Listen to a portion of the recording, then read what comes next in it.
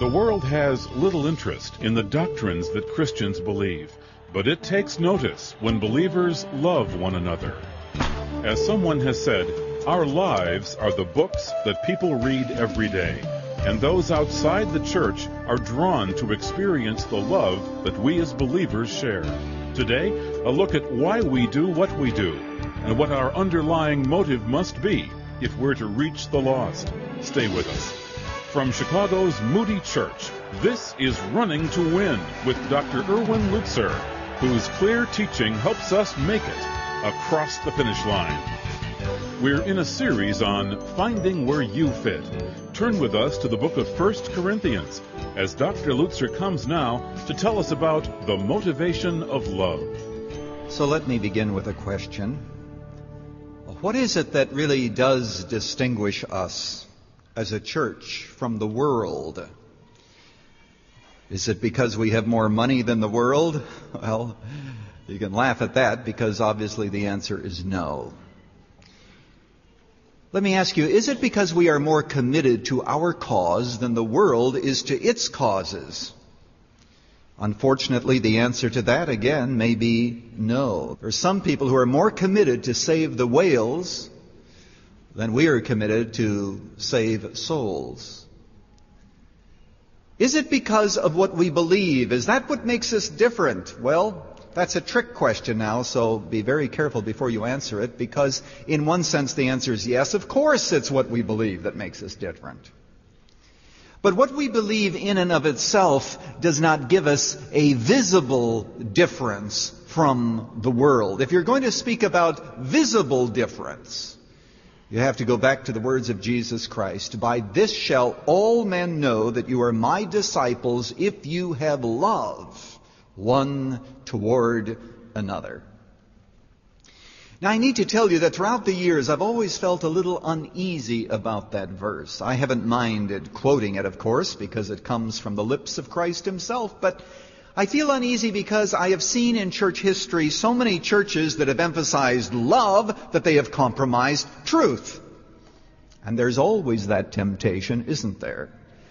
The temptation is that love can just swallow truth whole. And we've seen that time and time again when there are those who will begin to renege on the doctrines because they say, well, you know, God is love. And from there all kinds of heresies have flowed.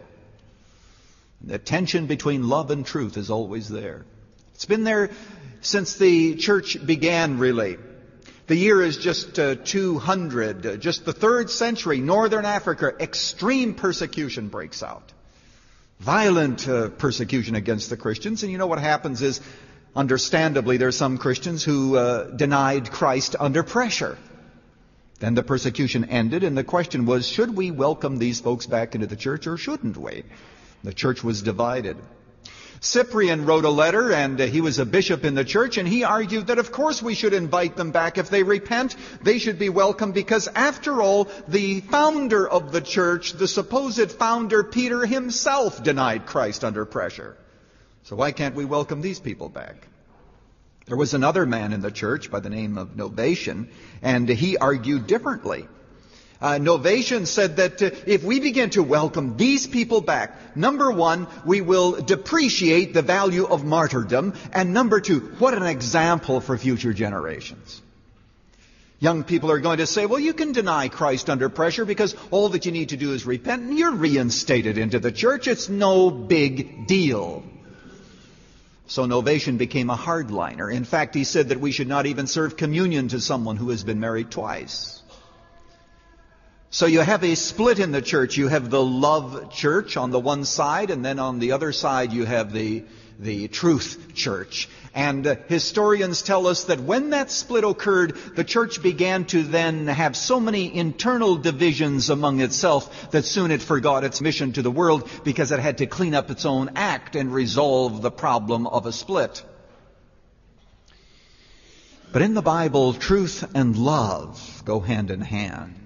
And today, the topic is love. And the chapter is 1 Corinthians chapter 13. 1 Corinthians chapter 13. And we would misinterpret this passage were it not for the need to put it into context. In chapter 12, and you remember I preached 2 messages on 1 Corinthians chapter 12, and then we went to Romans chapter 12, and then now we're back to 1 Corinthians chapter 12, the last part of the chapter, and then chapter 13.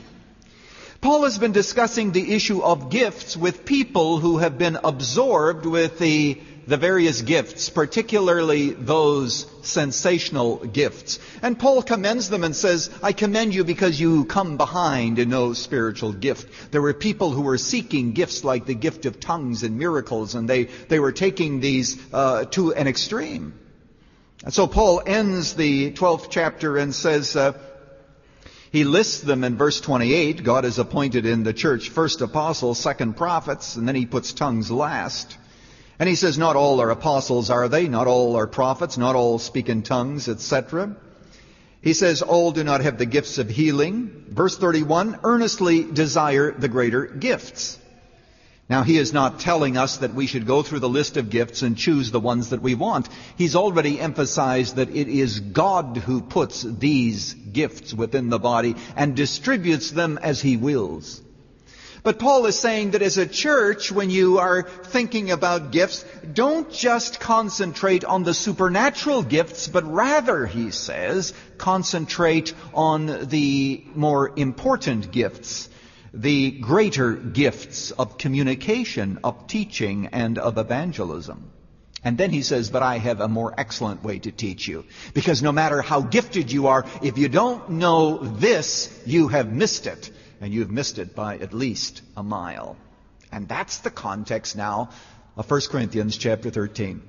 Now, since this is a famous chapter, and it's a chapter on love, I'd like to take you by the hand, and very lovingly, let's walk through this passage of Scripture together. And then what we're going to do is to look at it and see its implications for us, for our lives, and for the church. First of all, in verses 1 to 3, Paul says, love is necessary. Love is necessary. He says, if I speak with the tongues of men and of angels, if I am that gifted and do not have love, I have become a noisy gong or a clanging cymbal. Wouldn't you like to have the gift of tongues? Some people would. Some of us